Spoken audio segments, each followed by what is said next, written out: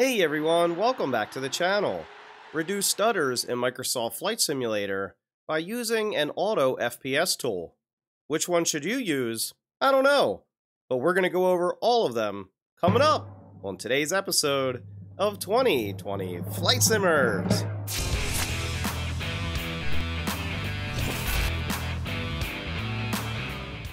Welcome back. Before we jump into the video, I first want to discuss what is an auto FPS tool and why you may want to use one.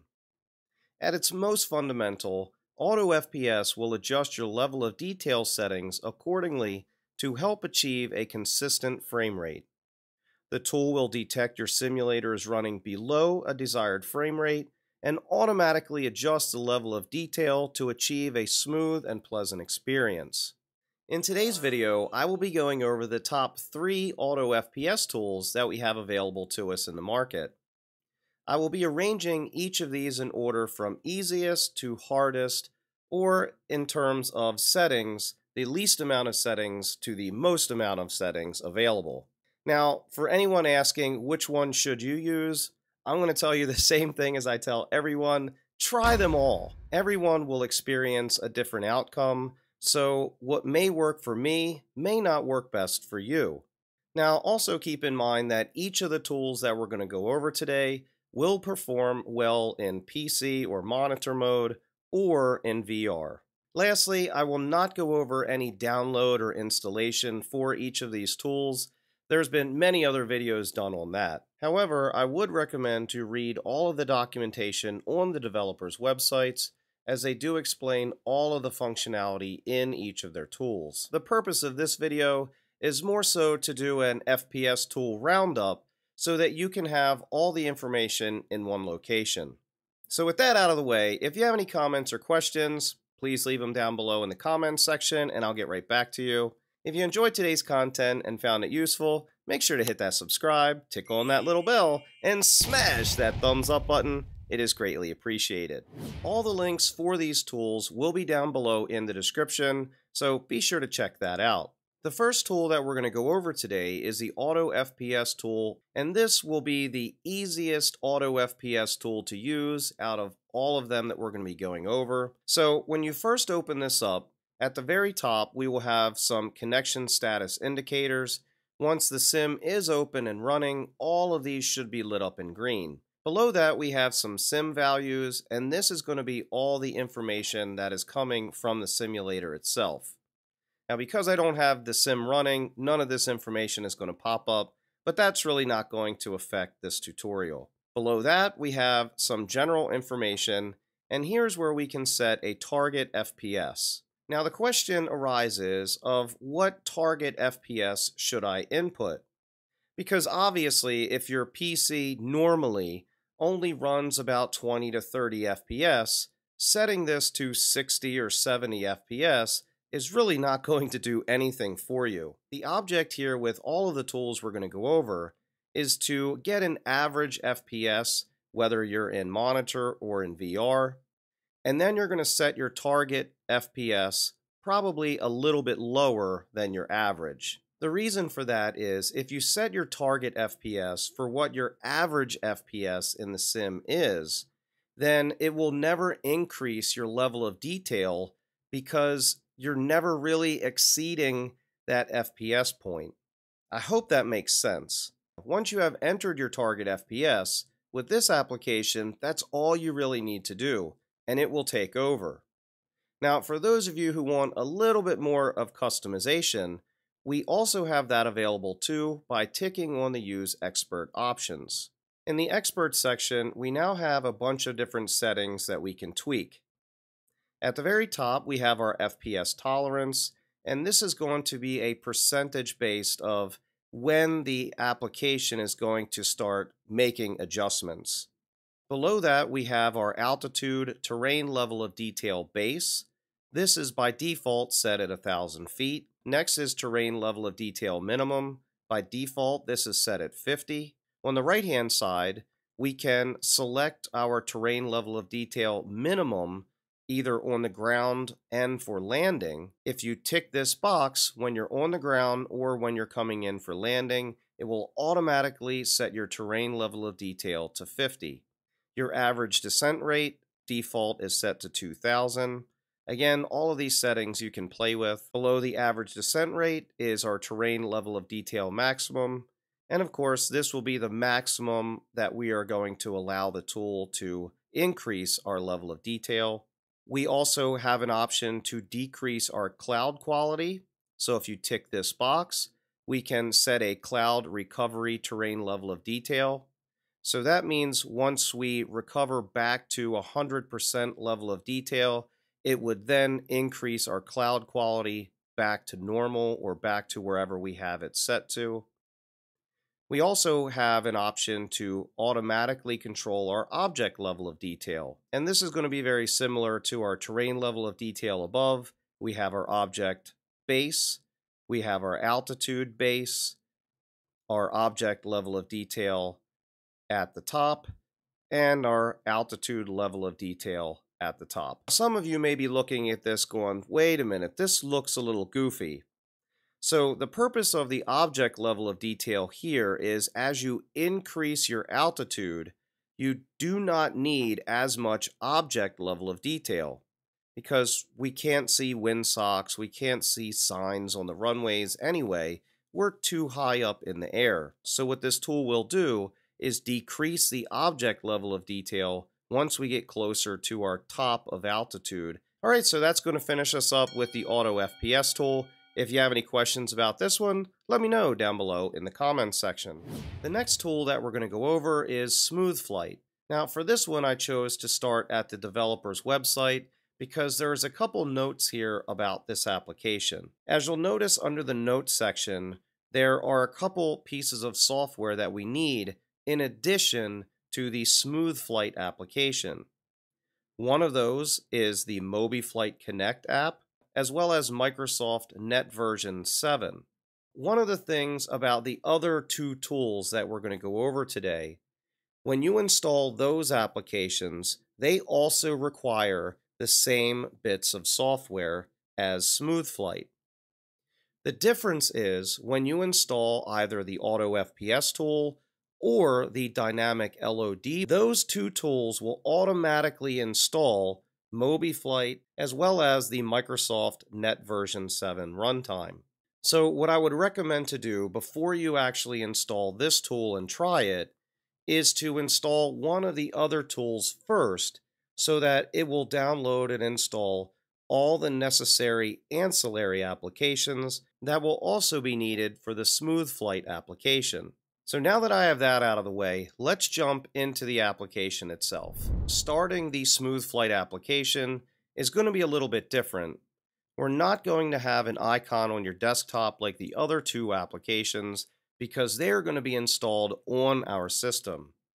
This one, on the other hand, is not going to be installed on our system, and we're going to be running it from a portable folder. Alright, for your first time opening the application, this is what you should be left with. So let's start on the left-hand side first. Similar to the Auto FPS tool, we have some sim telemetry data that will show our FPS and our level of detail. We also have a little tick box here that if we're going to be using VR to tick this box.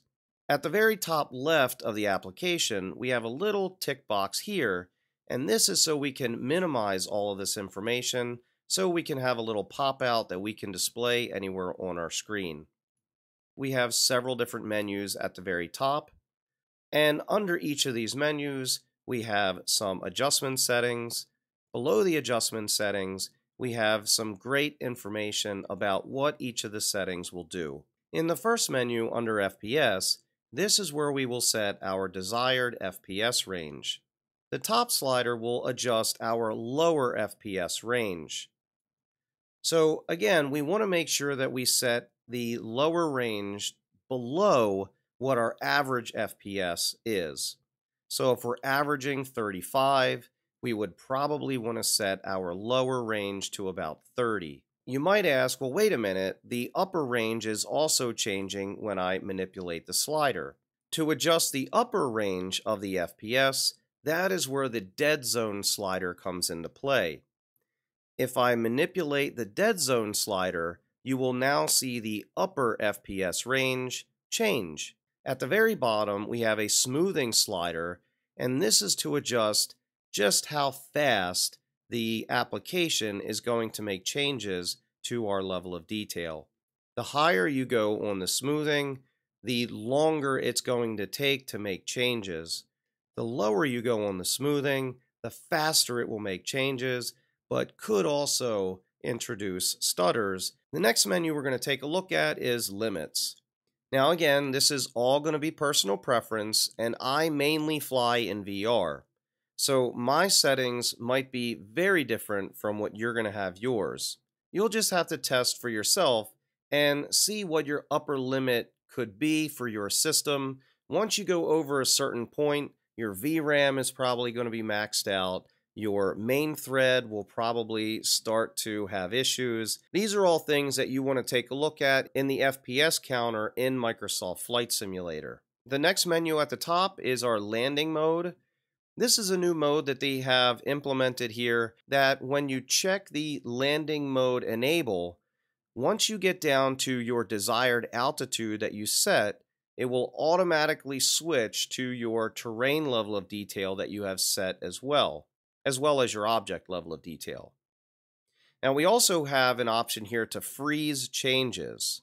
If you enable the freeze changes, what this will do is this will not force these values once you hit this altitude. Instead, it will use whatever your values currently are as a threshold is crossed. The next menu at the top is taxi mode. So, of course, this is going to be when you're on the ground taxiing around. We can keep our terrain level of detail very low and our object level of detail at whatever you need so that you can see the signs, the windsocks, and things like that. The last menu at the top is the tweaks menu. These two settings here are experimental settings. Now you can mess with these if you like, but what I've noticed here is when I do move these around, when I reload the application, these go back to default. So I'm not sure if it's supposed to do that, but that's just what happens for me. At the top of the tweaks, we have a terrain versus objects. And this is going to balance out what it's going to manipulate first to help give you a smoother gameplay.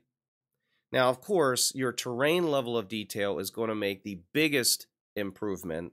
So turning this more towards terrain versus objects will adjust your terrain level of detail first before it starts adjusting your object level of detail. Below this, we also have an option that we can auto set low limits by using our AGL level. I've never messed with this, but if you do, let me know what you use down below in the comments. Okay, so that's going to finish us up with the Smooth Flight application. If you have any comments or questions about this one, please let me know down below in the comments section. The last FPS tool that we're going to go over today is the Dynamic LOD Reset Edition. This, in my opinion, is the most customizable tool, but it's going to take some insight from you as the user, and you really need to know your PC and what your PC is capable of within Microsoft Flight Simulator. At the very top, we have a connection status, just like on all the other tools. These will light up in green once you have connected to your sim. Below this will give us our sim values, so this will be the telemetry data from the sim. Below this is the general section, and here's where we can start making some adjustments. We have several different profiles here that we can choose, 1 through 6. Now you can set these profiles up for either VR, you can set them up for PC or monitor, you can set them up for commercial or GA. It's all up to you and how you want to set this up. But just know that when you use either VR or monitor, it will auto switch between the two, so it's adjusting the correct settings in Microsoft Flight Sim. Next to the profile, we have Cruise LOD updates.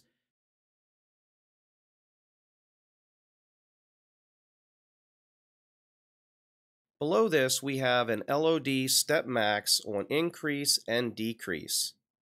What this application will do, as we are increasing our altitude or decreasing our altitude, it will recognize either the ascent or descent and we'll start adjusting our terrain level of detail in small increments so that it doesn't make a stutter or give us any sort of glitch on our screen. By default, this is set on 5.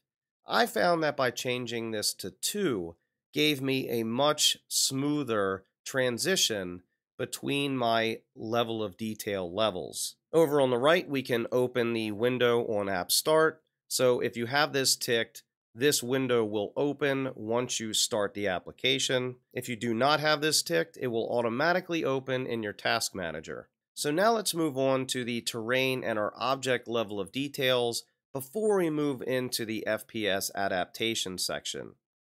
Now, one thing to know about the dynamic LOD tool is this one operates a little bit differently than the other two tools that we went over.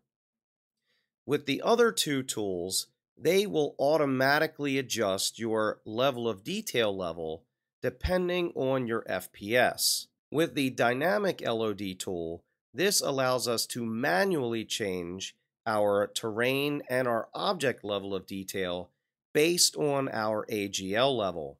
To change any of your level of details and your AGL level, all we need to do is to double click.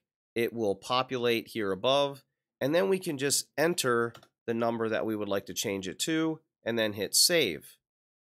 If we would like to add another AGL level that is not present, then we can just type in the AGL level that we want, type in the terrain level of detail, and then hit the add button. If you would like to delete a value, again, double click and hit the minus button will delete that from you. The same method goes for the object level of detail in adding and or changing any of the detail levels. Now I just want to go over one quick thing on the object level of detail before we move on to the adaptation section, is that you'll notice from 2,500 to 5,000 feet, I go from 175 level of detail down to 100. Now remember, when I was going over the Auto FPS tool, the first one we went over, I talked about lowering your object level of detail the higher you go. So that's essentially what I'm doing here when I'm reducing the object level of detail. Now then you might say, well, wait a minute, what happens if you get into a densely populated area and then your FPS starts dropping on you? The other two tools are going to manipulate your level of detail for you to help regain some of that FPS. Well, this tool can do the exact same thing. That's why I like this one a little bit better, because it is so much more customizable. If we head up to the FPS adaptation section, we have the option to limit our LODs when below a target FPS. So if you tick this box, we can then set our target FPS over on the right. Now again, you do not want to put your average FPS. You want to put a number here lower than your average FPS, but still an acceptable FPS. Below the target FPS, we have some terrain and object level of detail settings. The first setting is how much we want to reduce our terrain and object level of detail. By default, these are both set to 50. So what that means is once we dip down below my target FPS, it will then reduce both terrain level of detail and object level of detail by 50 to help regain the FPS. But it's not going to reduce it any lower than what you have set here. So that's a little bit different from the other two tools. The other two tools will continually adjust it all the way down to whatever you have set as a minimum. Below this, we have a minimum terrain and object level of detail. So this is going to be the absolute minimum that you want this tool to reduce your level of detail. So for instance, if I was at 100% terrain level of detail and I fall below 28 FPS, it will then reduce my terrain level of detail.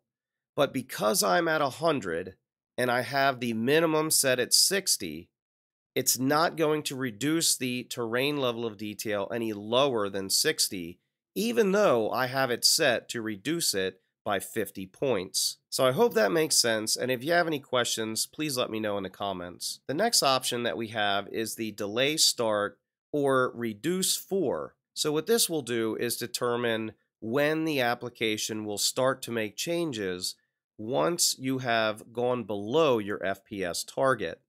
Once we go below 28 FPS, if it stays there for 1 second, then the application will then reduce my level of details to help increase my FPS. But it's only going to reduce those for 60 seconds, or whatever you set here. The very last option that we have here is to decrease the cloud quality. So again, what this will do is it will decrease our cloud quality by 1 level. So if you are at high, it will reduce it to medium. If you're at ultra, it'll reduce it to high. And it will only do that once you dip down below your target FPS that we have here at the top. Now you'll also notice to the right of cloud quality is we have a cloud recovery FPS. So what that means is if we have an FPS set at, let's say, 30, once our FPS in the sim gets to 30 or higher, it will then increase our cloud quality back to what we had it originally set for. Alright, so I think that's going to finish us up for today. I hope you got some good information about this, and maybe this helped point you in the right direction of which tool that you would like to try first. If you have any comments or questions, post them down below in the comments section and I'll get right back with you. If you enjoyed today's content and found it useful, make sure to hit that subscribe, tick on that little bell, and smash that thumbs up button. To all my Flight Simmer friends around the world, keep the blue side up, and we will see you on the next one. Thanks for watching, everybody.